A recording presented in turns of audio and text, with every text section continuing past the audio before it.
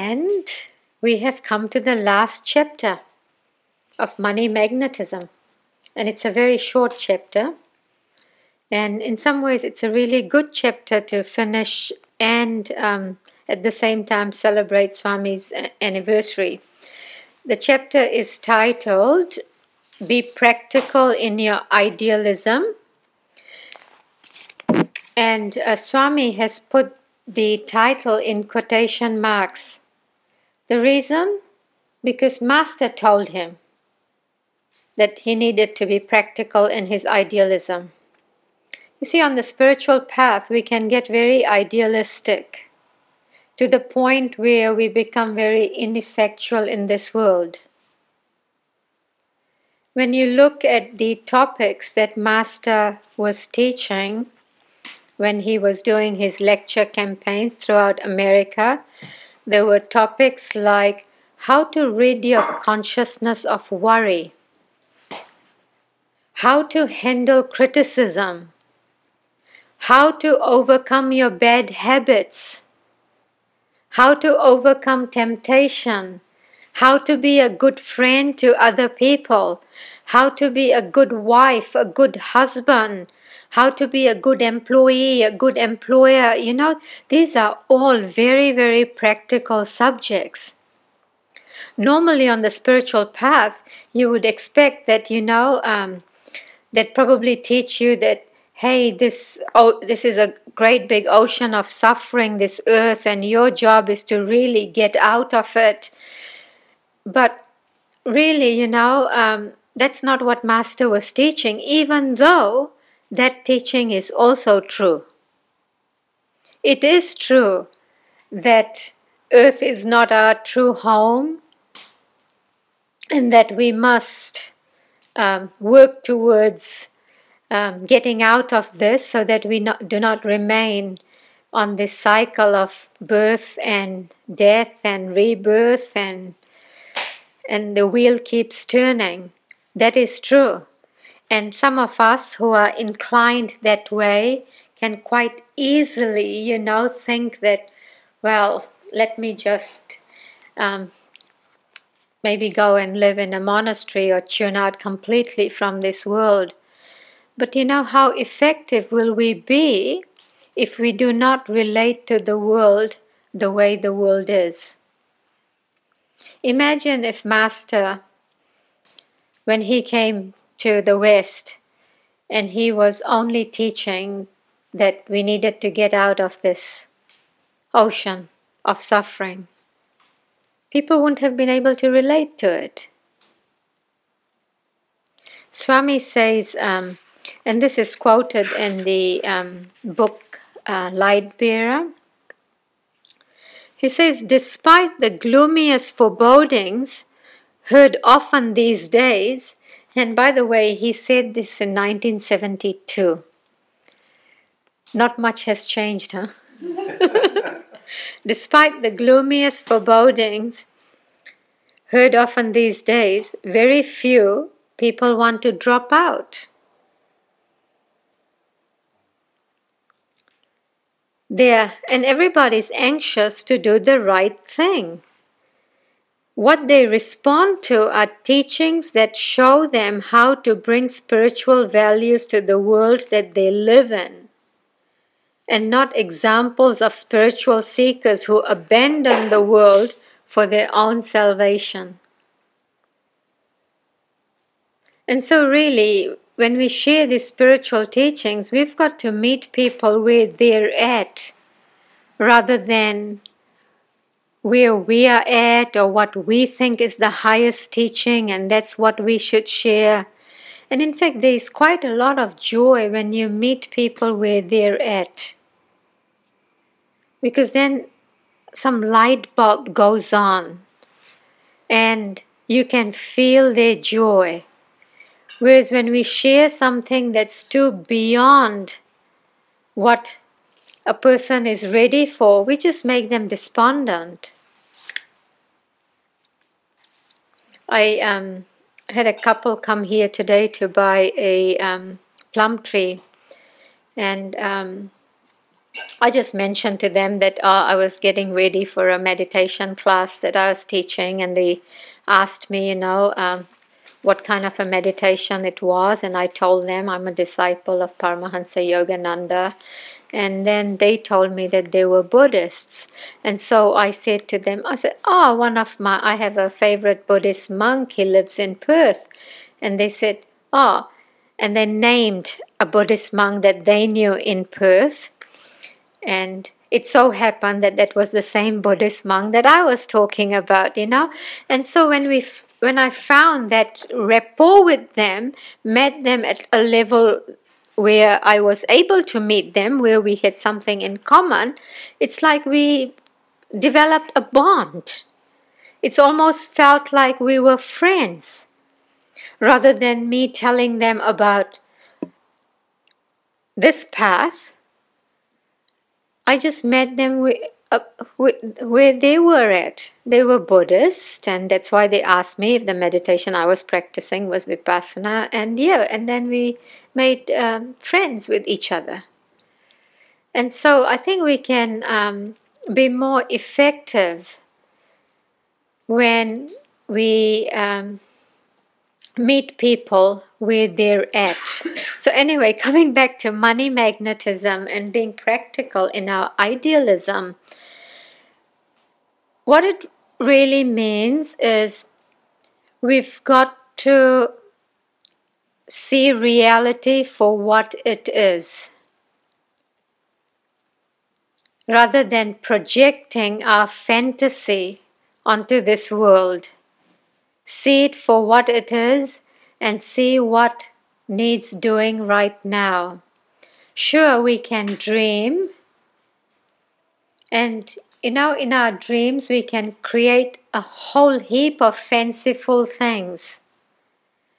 But if we stay in that dream world while living on this earthly plane, we won't be very effective. If we dream, we must also work towards materializing this dream. You see, in the astral world,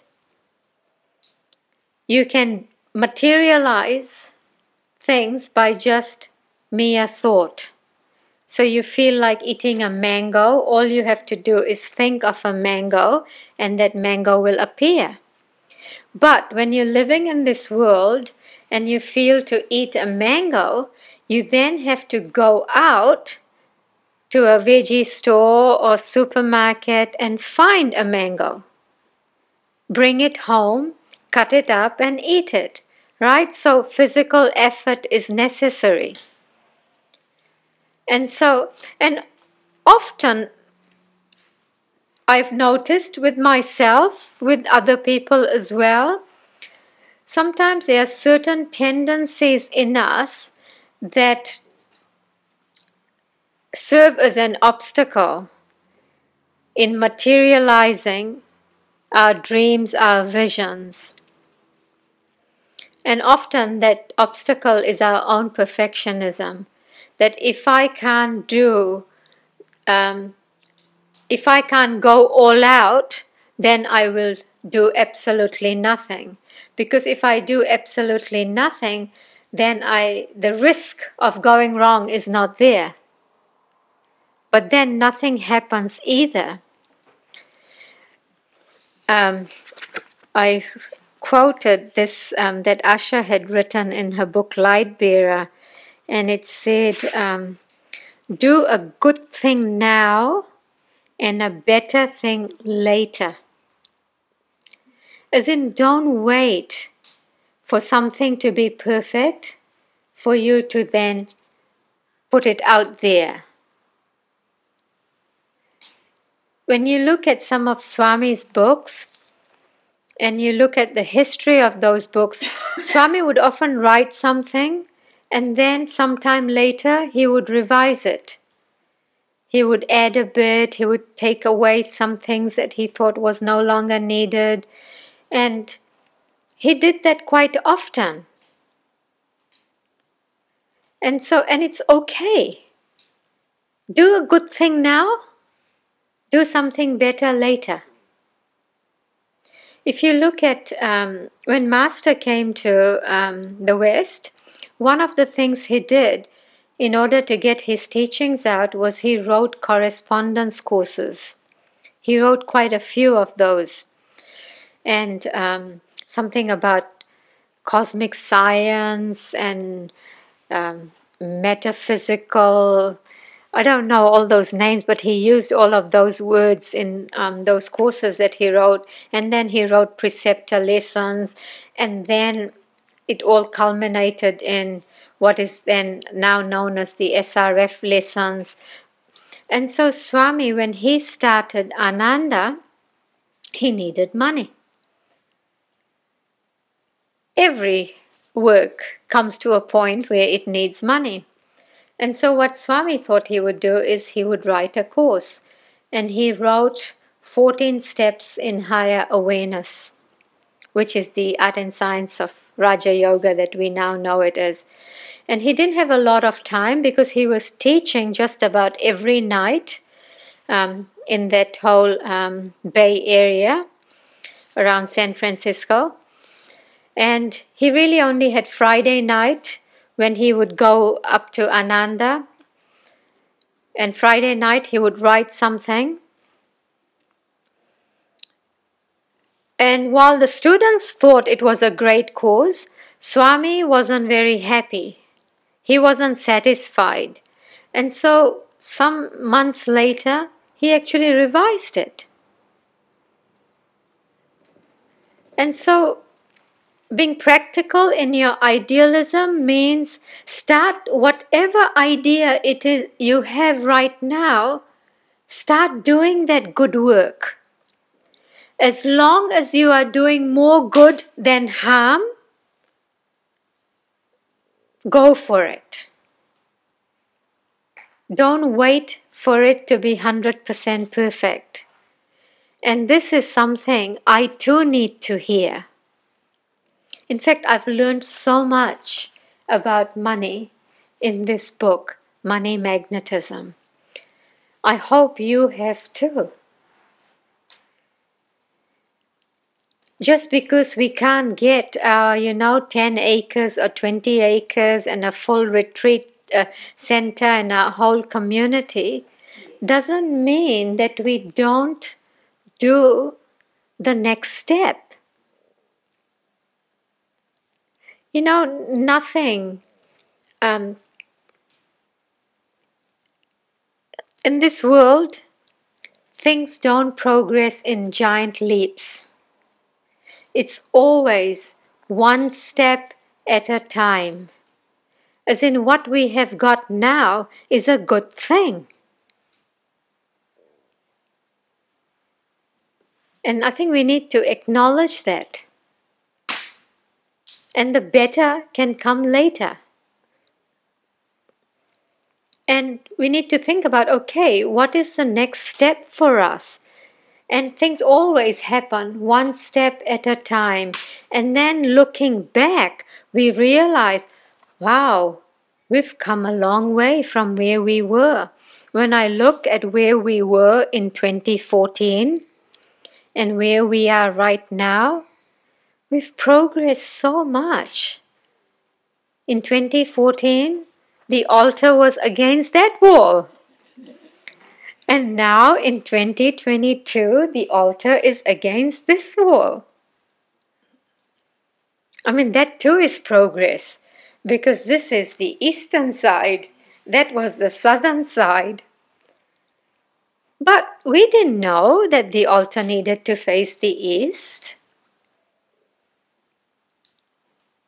But at the time, we did the very best for what we knew and for who we were at the time. And so we've all got to start somewhere. If you have a particular idea, think of it in terms of, okay, what is the smallest way in which I can put this idea into practice? How can I manifest it? If your phone is all you have got to do a video recording of yourself, maybe teaching a meditation class, then just use your phone.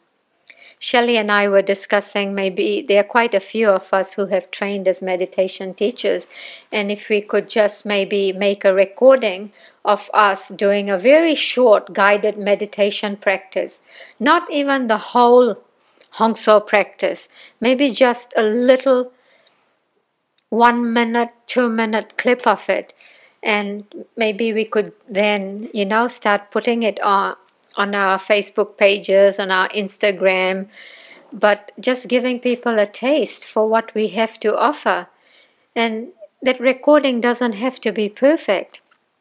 Devi is doing a bit of work for me at the moment in this area, and she specifically wanted videos that were not professionally recorded, that were just done by amateurs on their phone.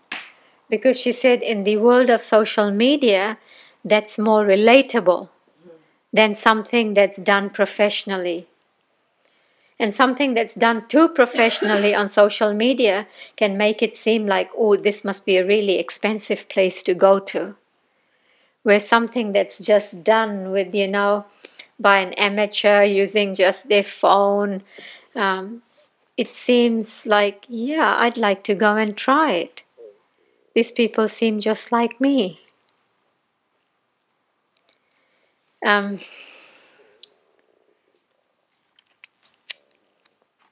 Just trying to see what else I've got here. I don't know, does anybody want to read this bit? Because I'm having trouble with my eyesight reading what I've written in pencil. This 2 paragraphs here. The second last 2. If you suggest complete renunciation of the monastic type, you'll leave the vast majority of people behind you unaffected or despondent.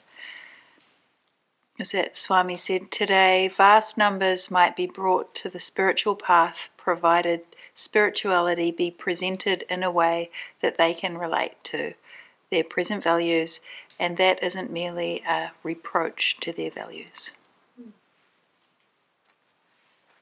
So that's what it really means, being practical in your idealism. Whether it's to do with money magnetism, whether it's got to do with magnetizing people to these teachings that Master has given us, it's always, what is the next step? So that brings us actually to the very end of money magnetism.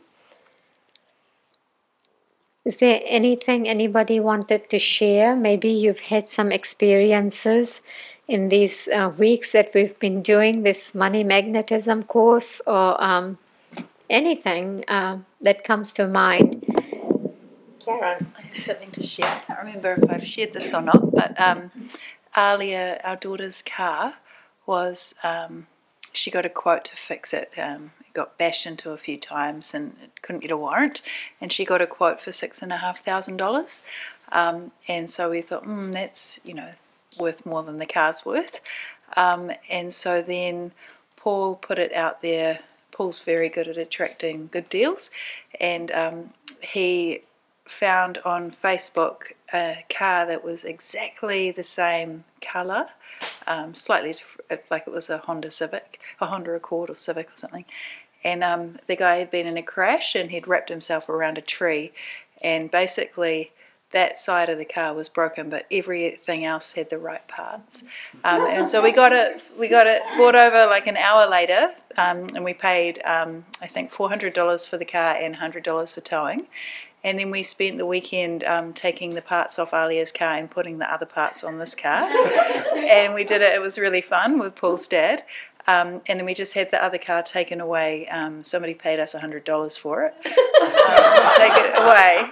And so we basically fixed her car for like $300. Yeah, and that was all part of that. Yeah, it was the same principle. It was that we needed that, and then if we put it out there, and then it wasn't take it to a mechanic and get it fixed. It wasn't. It was a creative solution that none of us could have planned for. Yeah. Oh, that's funny. Yeah. Beautiful story. Did anybody else have anything to share? Maybe even a realization you may have had while we've been doing this?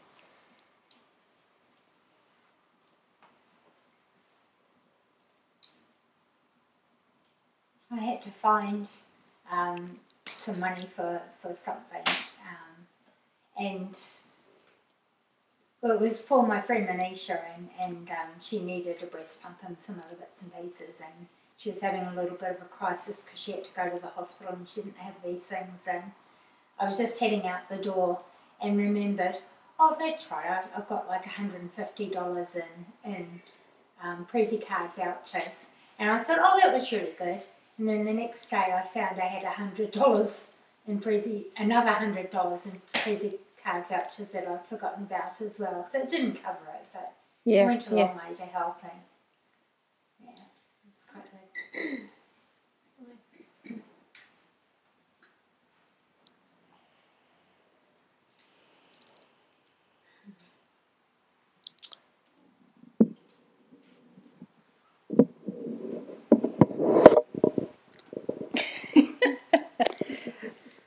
When inflation started going up and access to the supermarkets got more difficult, and the groceries in the supermarkets, the veggies were looking so awful, and my grocery bill was constantly climbing, I wanted a way to bring the costs down. And I remembered Swami's discussions about alfalfa sprouts and our discussions about sprouts in general. And then I just felt this joy. Like I'm very good at being very focused and very concentrated. I'm very strong in my will. And sometimes, even when I apply those things, I'll get results, but I may not have joy with them as well. And I think there was a point when we were in the middle of the lectures on concentration as a means of attracting money that I did get very concentrated and very focused on the sprouts. I mean, you see how many I brought, right? Like I have spreadsheets now with specific timings of when to plant things and how long they're going to take and, that kind of thing. But the thing that was really different for me was that it also brought me a huge amount of joy, because most of the time I work with people who are in the subconscious mind, shall we say, certainly not in a good space. And having the sprouts in my office, it's like this little living thing that is just alive and growing and excited to be alive. And so in between my clients, I water them and I talk to them and I stroke the microgreens, and it's actually been really good for me. So for me, the lesson has been not just about how to make money, but also how to do that in a way that brings joy as well.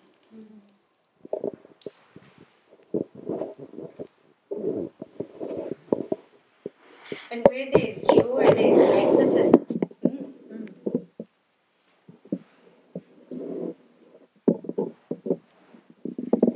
So next, is there anything else? No? Next week we'll start lessons in meditation, more of a thorough book study of it. And I think in the first chapter, there's probably yoga postures, and I think there are yoga postures there, right? Or at least some yoga postures, and also, we'll explore all of it actually. I think it'll be fun, because I don't even do that when we do our 4-week beginner's meditation, even though that's the book, that's the textbook. A lot of it we kind of just, either don't touch it or go through it very, very quickly, because we want people to learn the meditation technique. But I think that doing a thorough study of the book will help us to refine our meditation practice, and also how we can practice in a way where we spend more time in alert states rather than, in subconscious states. And explore the techniques of, the expansion and visualization and all of that in a lot more detail. And especially having done all the parts 2, 3, 4, 5, many of us, we've got all the way to Kriya. It'll be good to go all the way back to Hong So and see what our understanding of Hong So is now that we understand what Kriya is. And because all that makes a difference as well. When you first practice energization exercises, it doesn't feel like or seem like much. But then once you have Kriya, you begin to understand, get a better understanding of the purpose of energization exercises. And I don't think that understanding ever stops growing.